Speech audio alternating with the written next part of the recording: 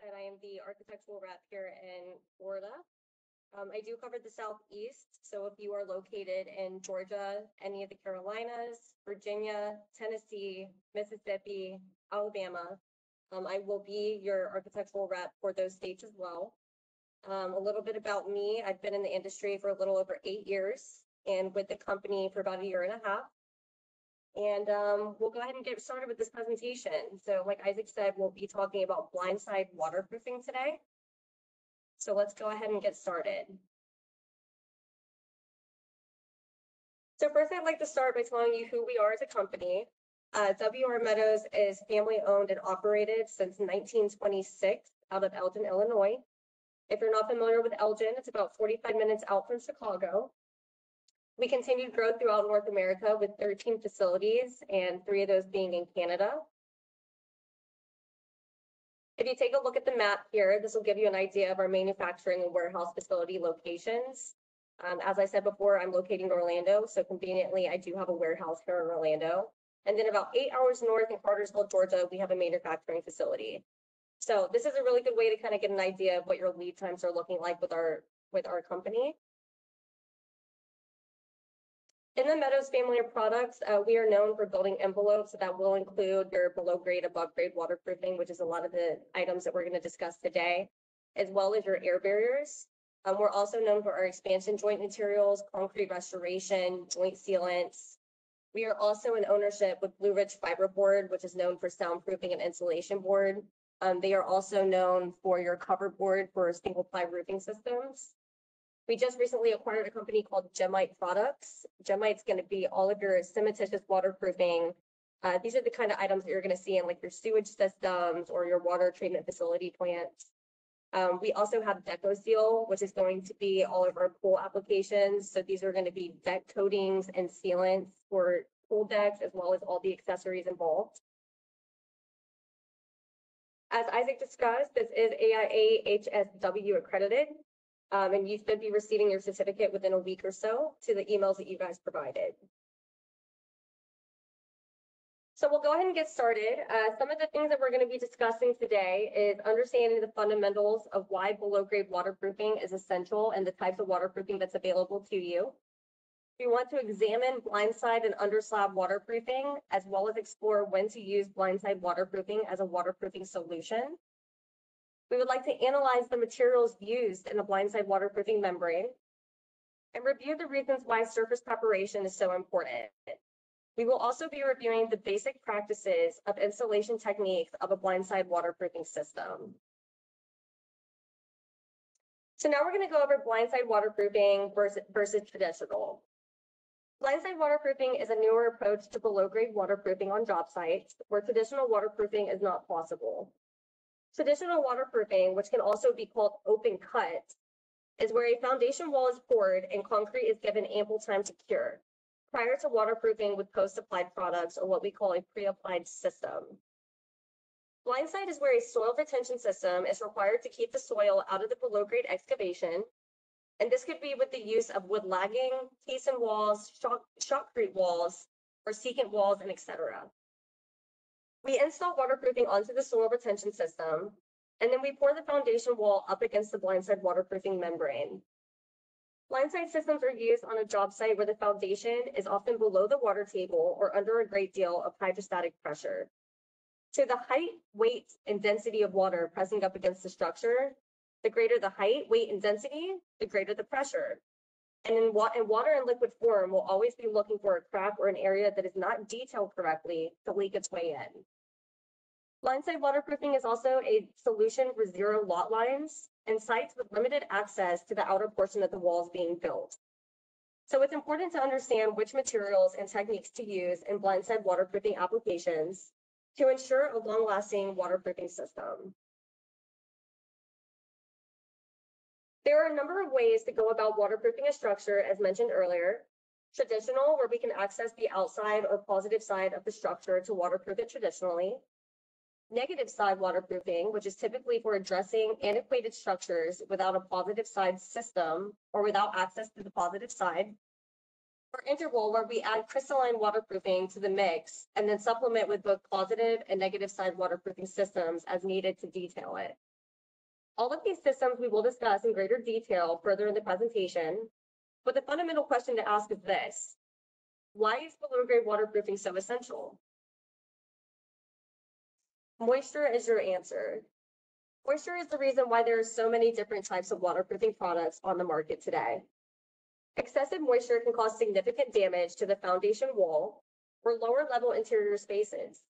When the below-grade portion of a building is not properly addressed with a waterproofing system, negative effects will take place quickly. Negative effects can be addressed by interior waterproofing, which does not solve the external damage or water pressure negatively affecting the wall and floor substrates. Sometimes, installing an external drain, which can consist of leaping tiles or a system that pumps water away from the structure, or grading soil away from the building can help, but these are not always options depending on the building location. If you ask any manufacturer, it's always best to waterproof on the positive side of the below-grade structure or the wet side of the wall. Basically the side where the water is coming from. The whole idea is to just prevent it from happening in the first place. So why waterproof our structure? Why is it necessary? Capillary action is the reason. Capillary action is the ability of liquid to flow in narrow spaces without the assistance of, or even in opposition to, external forces like gravity. Concrete is extremely porous, and it acts as a sponge and reservoir to absorb liquid water and move liquid water into the interior. If the structure is unprotected, liquid water can also move through cracks that unexpectedly occur in the concrete over time. Rainwater, irrigation runoff, drainage from surrounding sites, flowing groundwater, and the water table are all sources of liquid water that we need to consider and address during design. In addition, the height of the water table can change during the year. While it depends on climate, the water table is typically at its highest in the spring and the lowest in the fall. Moisture can enter the structure through both the vertical structural wall and the horizontal structural slab. Anticipating where water is coming from, where it will go, and how much water is expected will influence the design and the protection level of the waterproofing system. So why do we care if liquid water enters our structure? If the building envelope is exposed to liquid water, over time, erosion of the concrete and corrosion of the rebar can occur. In northern climates, we are also concerned with the freeze-thaw damage. Freeze-thaw damage is when water absorbed by the concrete freezes and creates pressure in the pores of the concrete. It can create cracking, scaling, and crumbling of the concrete. When this process is repeated, it can cause significant structural damage. An unprotected structure may allow for liquid water to enter the interior occupied space. Unwanted moisture in the interior can lead to health concerns like mold or mildew. And in addition, if the liquid water is flowing into the interior space, it becomes uninhabitable for the occupants. So how do we address these issues? In the dense urban environments, where usually blindside waterproofing systems are typically being called for, buildings have more floors below grade than ever before, which makes waterproofing difficult. In urban areas where buildings are located close together, the urban structures can have multi-level parking garages, meeting spaces below grade, finished basements below grade in homes, and many of our structures accommodate living and habitable space below grade. So the deeper the foundation, the higher the chance for water damage. The water protection system needs to happen on the outside, or what we call the positive side. But in an urban environment, that becomes difficult because of the zero lot lines. Effective waterproofing will accomplish three main objectives. And here's what they are. Number one, withstand hydrostatic pressure. Number two, bridge cracks that occur naturally in the concrete. Number three, prevent water vapor from entering the walls and the floor. Hydrostatic pressure is the constant force of water pressure against the below-grade foundation walls from the standing or moving water. Water weighs 60 pounds per cubic foot, and during heavy rains, the ground can become completely saturated with it. So imagine thousands of pounds of pressure pushing against the wall constantly. A high water table will create great amount of height, weight, and density of water pressing up against the foundation wall, creating a strong hydrostatic pressure. So even a well-constructed foundation wall can suffer water damage under those conditions. We're going to address water vapor thoroughly in our next slide. What we understand about vapor is that it will naturally move from an area of high vapor pressure to an area of low vapor pressure in the soil, independent of air pressure and based on the difference in temperature and relative humidity. So the temperature of the earth below grade is 55 degrees at all times. And the relative humidity underground, what would that be? 100% relative humidity at all times. So if we know that vapor moves independent of air pressure and based on the difference in relative humidity and temperature, we can assume that many times of the year without a vapor barrier, we will have a natural vapor drive from the soil through the concrete into our structures. And because we know concrete is not a good vapor barrier because it's inherently permeable and porous, the water control system of the building goes beyond the membrane. So water control should be addressed on all 6 sides of the building and below, above and below grade. What is done above grade contributes to the effectiveness of our below grade system. We also have to deal with deflection. Deflection is the first line of defense. Deflecting as much water as possible away from the building as quickly as possible will lower the load that the water protection systems have to withstand. This can be done through the use of overhangs, eaves, gutters, and sloping the soil away from the building. The cladding will also help deflect the water away from the structural component. Number 2, we have to deal with protection. There will be significant water that isn't deflected. Therefore, the structure must be further protected. Above grade, the water protection system includes the cladding and a water-resistant air barrier. Below grade, the water protection system may include damp proofing, or more commonly, a true waterproofing membrane. And lastly, drainage. We must prevent the buildup of hydrostatic pressure. Drainage is required to move liquid water down the exterior of the building and away from the foundation. The longer the foundation is exposed to hydrostatic pressure, the more opportunity those membranes have to fail. The drainage system includes drainage mats or drainage boards, both above and below grade, which will move the water down the base of the structure, and the draining boards then tie into a French drain or other foundational drainage systems to move the water away from the structure. So when choosing a waterproofing system, there's 3 different types that we need to consider. 1, the positive side, 2, negative side, and 3, the integral waterproofing. Positive side systems place the protective membrane on the most exterior side of the structural wall, or what we call the wet side of the wall. Negative side systems place the waterproofing membrane on the interior side of the structural wall, or what we call the dry side. Integral waterproofing systems incorporate the waterproofing mechanism inside the concrete mix itself. No matter which system is used, all of them have common characteristics that make them effective in protecting the structure. So the primary characteristic of waterproofing is resistance to hydrostatic pressure, as we discussed earlier. If the material is not resistant to hydrostatic pressure, then by definition, it is not a true waterproofing system. A product that is resistant to water but not under hydrostatic pressure is characterized as a damp-proofing material. Damp-proofing is only acceptable by code in very dry climates, or where no hydrostatic pressure or buildup of liquid water is anticipated. Always verify with your local code requirements to see if damp-proofing is appropriate for the location. Most commercial applications will require a true waterproofing system. No matter how robust the system is, if there is damage to the membrane, an untreated penetration, or an open seam, water will exploit the weak point. The membrane must be continuous, and all weak points must be treated accordingly. In addition, these membranes must withstand the typical job site stress and environmental exposure, specifically UV exposure. By covering the waterproofing system quickly, the less exposure and abuse they will receive. Prevention is easier than patching, so a strong, flexible membrane won't damage it easily and less will have to be repaired. In addition, waterproofing is not a maintenance-friendly system. So once the concrete is poured or the soil is backfilled, it is very difficult to access the positive side of these systems for repair. If damage occurs during the backfill or the concrete pour, expensive remedial waterproofing may be necessary. Also, these membranes must last the entire life of the building and not degrade over time. So the waterproofing membrane must be able to accommodate movement. Soil will shift over time and concrete will crack. So the system must be able to protect the structure even after this movement occurs. So now we're going to talk about the positive side of waterproofing. So this occurs on the outside or the same side as the water source, what we call again the wet side. It is most often used in new construction, and it is considered the best option when possible because it protects the structure from potential water damage before the water even has a chance to penetrate. Positive side provides freeze-thaw protection and protects the concrete against corrosive elements in the groundwater and soil contaminants.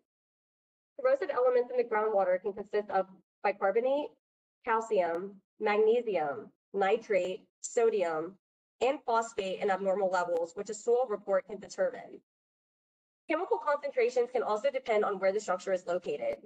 So in industrial, agriculture, and waste disposal can leave toxic chemicals in the water that cannot be filtered out naturally in the ground. Full protection against corrosive elements in the groundwater depends on the material and the chemicals present. So a phase 2 soil report can assist in picking materials up to the task of resisting these chemicals. Positive side waterproofing disadvantages. If repairs are needed, the process is difficult and expensive. So during construction, positive side waterproofing relies on extra attention from the project team. This will include the general contractor, waterproofer, third-party inspector, and the manufacturer.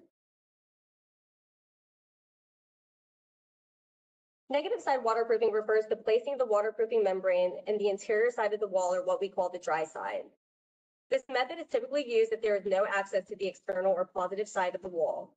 So if, for an example, you have existing construction with elevator pits or remedial waterproofing, and due to a failure in its new construction, negative side waterproofing is easier to patch or correct if an issue arises.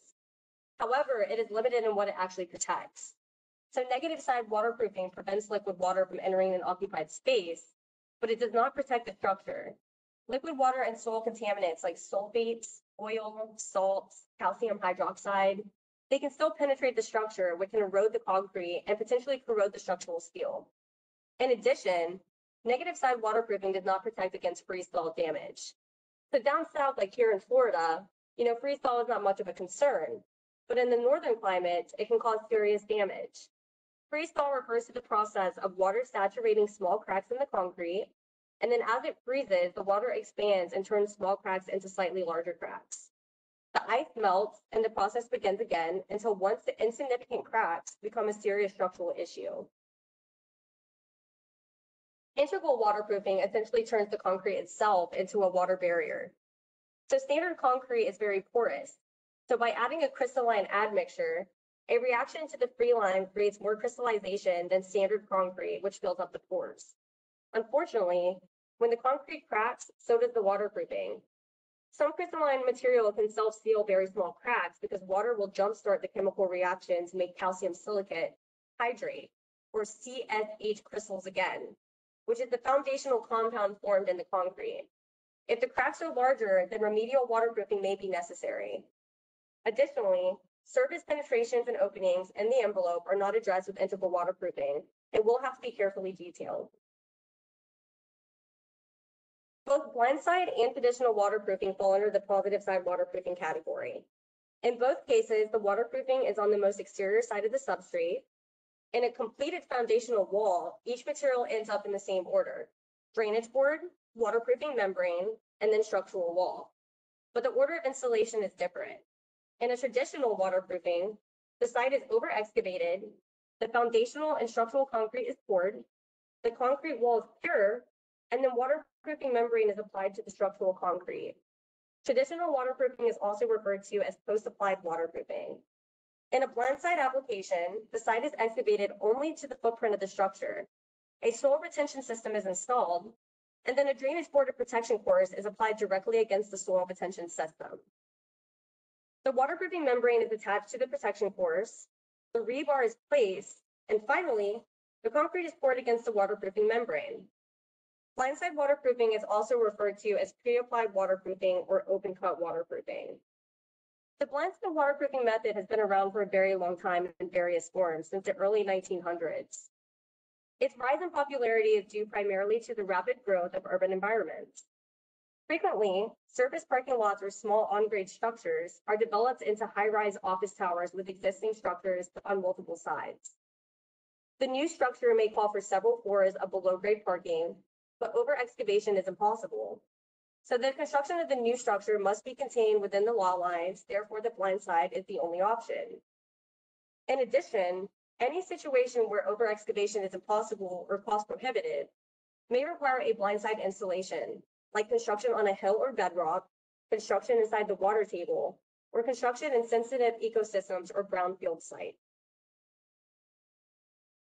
According to the Manual of Below-Grade Waterproofing Systems by Justin Herschel, there are 6 criteria to evaluate a site's waterproofing needs. As buildings are constructed closer together and with stricter code requirements, site access can be considered a 7th criteria. Once positive site waterproofing is selected as the best option, restricted sites may access cause blindside waterproofing to only be the solution to protect against the water infiltration. The other criteria we need to consider is your soil condition, hydrostatic pressure, water table, substrate stability, building occupancy, construction method, and of course, site access as discussed. When reviewing the final installation of an over-excavated site and a blindside application, the components of the waterproofing systems actually end up in the same place. The drainage board or protection course is the most exterior. Then the waterproofing membrane is installed. Then the structural concrete. However, the blindside installation of these components occur in reverse order compared to a traditional waterproofing application. In a traditional application, the site is cleared first, the walls are poured, then the waterproofing and drainage plane is installed against the foundational wall. After the waterproofing system is installed, the site is backfilled. And in a blindside application, a soil retention or supportive excavation is installed first and held in place by tiebacks. Then the drainage board or protection course is installed, followed by the waterproofing membrane, and then finally, the rebar is placed and the structural concrete is poured. There are many commonly used soil retention systems, including wood lagging, sheet piling, shoulder piling, slurry, and shotcrete. But the most important thing, no matter what system you use, is that the soil retention system is smooth and continuous. Another thing to remember about these soil retention systems is that they are designed to be temporary. They are designed to hold up the drainage board and to hold up the waterproofing membrane until the concrete is poured. Once it is poured, the ultimate goal is that those membranes bond with the concrete and the retention system. It is going to shift over time, and although that doesn't always happen, there's a lot of different variations based on soil condition. But one term for this application is called a bathtub. We are bathtubbing the site because we are waterproofing both the base and the horizontal and the vertical. Surface preparation of the soil retention system. It must be smooth and continuous. All gaps in the soil retention need to be filled. And if they are larger than 2 inches, they will also definitely need to be filled and prepped in a different way. This is because this can be with plywood or concrete. Sometimes it can be foam, but we're not a huge fan of foam because when that concrete is poured, it's going to push out this more flexible membrane into the voids and create protrusions. So as the soil retention system degrades or shifts, those protrusions become more vulnerable. Drainage boards help over the smaller gaps so we don't have to fill in every little space in between the plywood because the drainage board is going to create a smooth surface most of the time. If you're using a slurry or shotcrete, you must grind down any sharp points for that same exact reason. When the concrete is poured, it is going to push the membrane hard against the soil retention system. And if there are any sharp points, they can potentially puncture the membrane. And at that point, we don't know where the membrane is punctured. And we won't know there's an issue until we have water going into our building. So if you're using shotcrete slurry, make sure it's as smooth as possible. Now with drainage systems, they actually act as 2 things. We want water to go down the drainage system as quickly as possible, and we want to move that water away from our membrane and prevent any buildup of hydrostatic pressure. Now, these drainage boards are usually composite boards, and they're made up of a couple different materials, including a soil filter fabric that will keep the soil out of the drainage board so that it doesn't clog. And it also has this very specific profile for the water to flow through. So it's free flowing all the way through the base, and then it will tie into whatever drainage system is around the foundation. That could be a pump, a French drain, or any other designed drainage system. And there are different size drainage systems for different applications. If we were only going 1 story below grade, we're not going to need as much flow capacity as if we were going 3 or 4 stories below grade because of the opportunity for water to build up is greater the deeper that we go into the earth. Now, if you're building inside the water table, then your drainage mat actually isn't going to do much in terms of drainage. It might still protect the membrane against shifting soil as the soil retention system degrades, but if we're sitting in the water table, we're still going to get that hydrostatic pressure. So we may need to use a different type of protection course if we're going to, like if we're going to be using bentonite for an example. And we haven't talked about bentonite yet, but you'll find out shortly that those products actually need hydration to work effectively. So we don't want to prevent water from getting to those types of systems because it's part of the system characteristics that make it work. Sheet applied are typically made out of some sort of bituminous material like a polymer modified asphalt. And then they're put in some sort of laminated plastic facer that will help with the durability, like an HDPE PVC or a butyl rubber TPO. There's so many different types of products out there that will help make them more durable. And depending on the manufacturer, they also have a ton of proprietary materials that are involved in these sheet materials, such as geotextile adhesives. A little more on sheet waterproofing, there are two different ways to do this. You can either do a mechanical bond where a geotextile becomes physically embedded into the concrete to create a mechanical bond, or there are products out there that have a chemical adhesion, kind of like an adhesive, that will bond to the concrete. They do require skilled labor to install, but I would argue that all blindside membranes require skilled labor and proper detailing of the seams because it's the weak point at the overlap on the seam that are most troublesome. One of the benefits is that it's a uniform thickness. So we're not depending on the applicator to make sure that there is enough membrane there to do its job correctly. There are many options for this install as well. Seams are the weak points of these sheet membranes, so we need to make sure that they are all protected and sealed to keep water out. There are different ways of doing that. Some systems require a tape, and that tape is rolled to create a very strong bond. You can also heat fuse, which is where we're essentially melting the two together to create one membrane. And then there are self-sealing factory edges. This is where there is adhesive on the factory edge during the overlap, and all of those seams need to be rolled. However, if you're building in the water table, then we're going to have to do the seams a little bit differently. Heat fusing is acceptable if we are building in the water table because it's probably the best watertight seal. But if heat fusing is not an option, we will reinforce the seams with a liquid membrane and reinforce fabric embedded into the liquid membrane within inches on either side of the seams. These are the weak points that we need to ensure that no liquid water is going to move past this membrane. So in the water table, heat fusing and embedded fabric reinforcement are the two best options. We've been talking a lot about vertical plane when we mentioned a bathtub, but those seams can be very tricky when it comes to moving from vertical to horizontal. The way that we deal with that is by making the angle a little less steep so that it flows a little bit easier. We can use a liquid component, tapes, or flexible sheets to make that angle a little bit easier and to not put too much pressure on the membrane. But we do need to reinforce that area because that's going to be one of those weak points that we have to watch out for.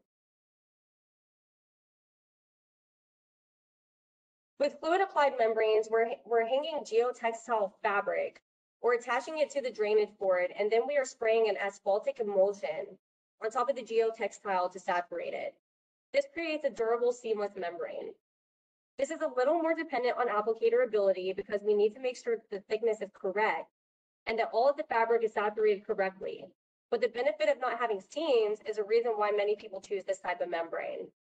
Bonding with this adhesion or the mechanical bond is completely different than how the fluid applied membranes bond to the concrete after the concrete is poured. It starts the curing process, and that concrete cure actually generates heat that will soften the surface of the emulsion liquid. It will re-liquefy essentially, and then attach itself to the concrete. Now we're going to get into bentonite, which we mentioned earlier.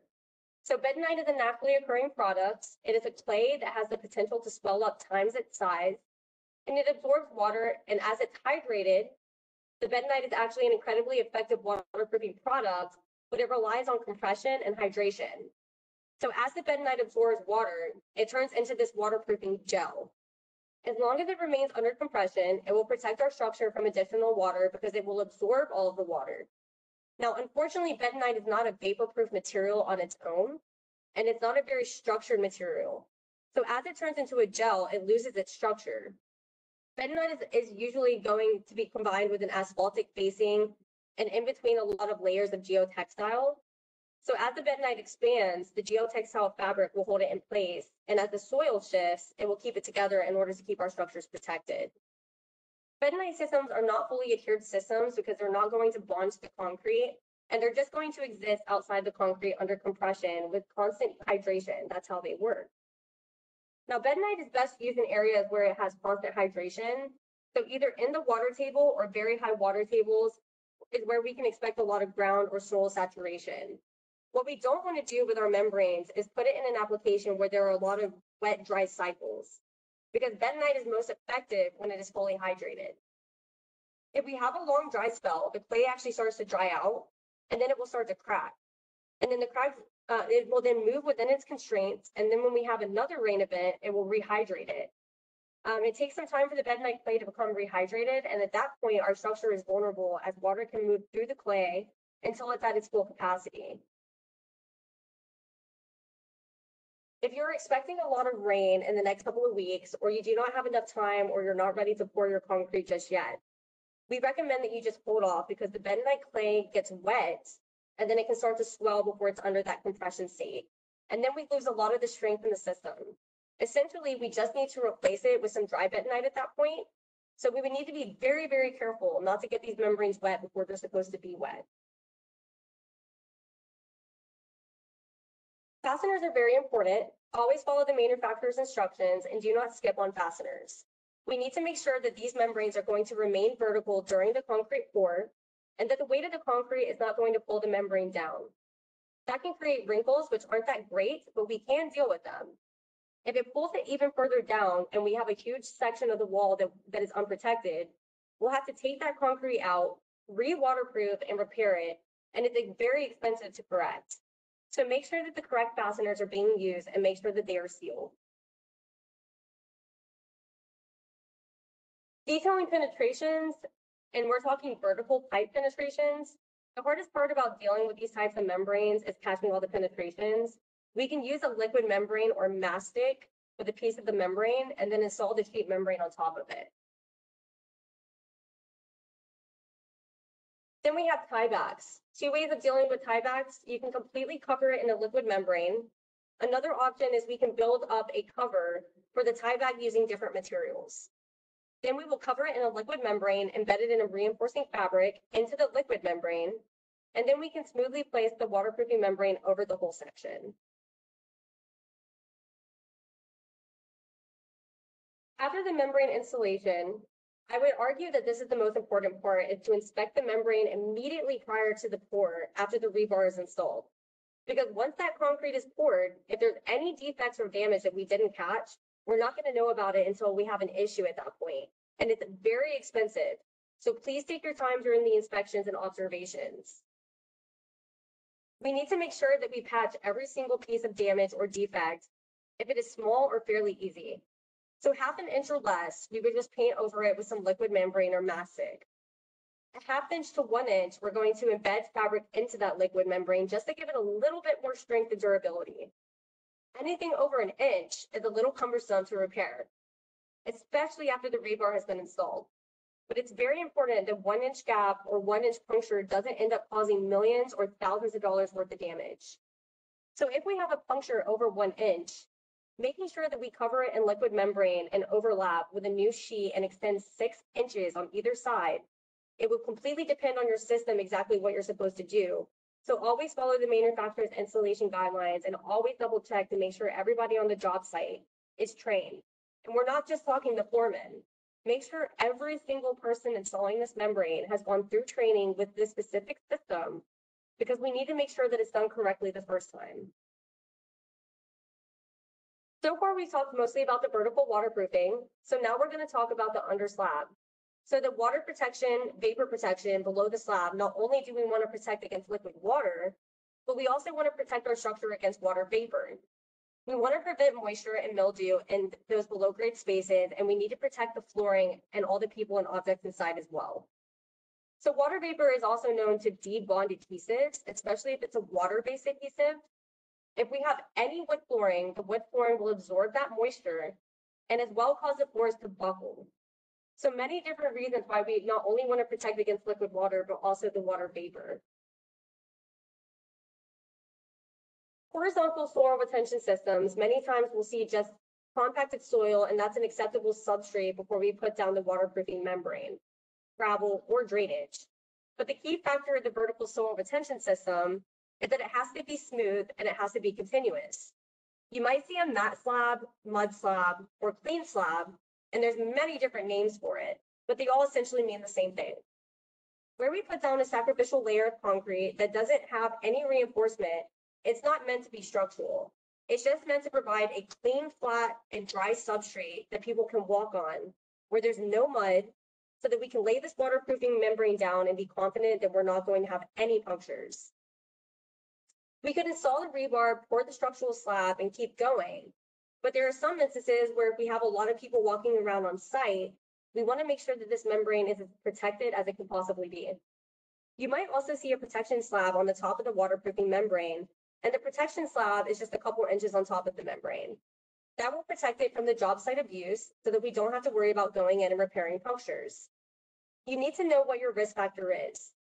So if, for an example, let's say that you're building a parking garage where it's not really occupied space, but we still want to keep the water out, then you might not need all of this because the risk of the puncture is not going to have a huge effect on the rest of the structure.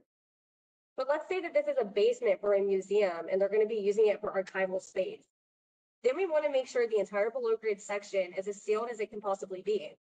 Yeah, it's going to be a little more expensive, but the risk of the waterproofing failing is going to create a lot more damage and expense than on a parking garage situation. So that's kind of how I guide people to decide what level of robustness they would like to spend on these types of systems. What is the risk if the waterproofing fails? Are you going to be able to live with the outcome?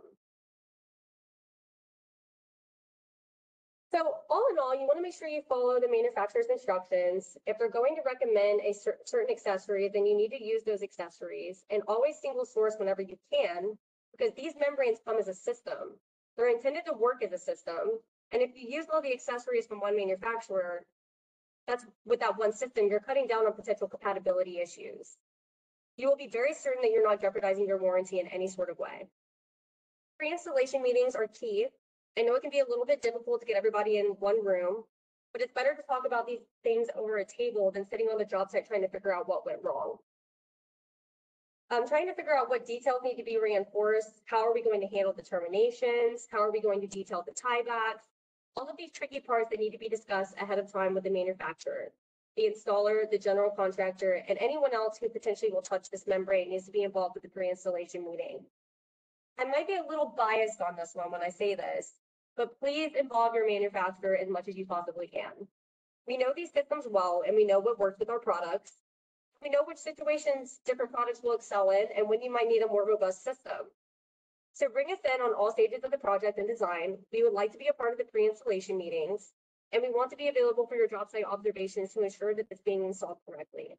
Please do not hesitate to reach out to your manufacturer, and they really would love to be involved. And that concludes our presentation today. I hope you guys enjoyed everything. Like I said, this was Blindside waterproofing and the best practices for it. And this is my contact information here on the bottom left corner. You can email me at tcarter@wrmeadows.com or reach me on my cell phone, 407-663-4013. Like I said, I covered the Southeast region. You can also go on our website at www.wrmeadows.com and reach out to us at info@wrmeadows.com. If you have any, kind of crazy looking details or anything you need us to kind of attend to, you can reach out to me or anybody at our corporate office and we can get that handled too. So I hope you enjoyed, and thank you for joining me today.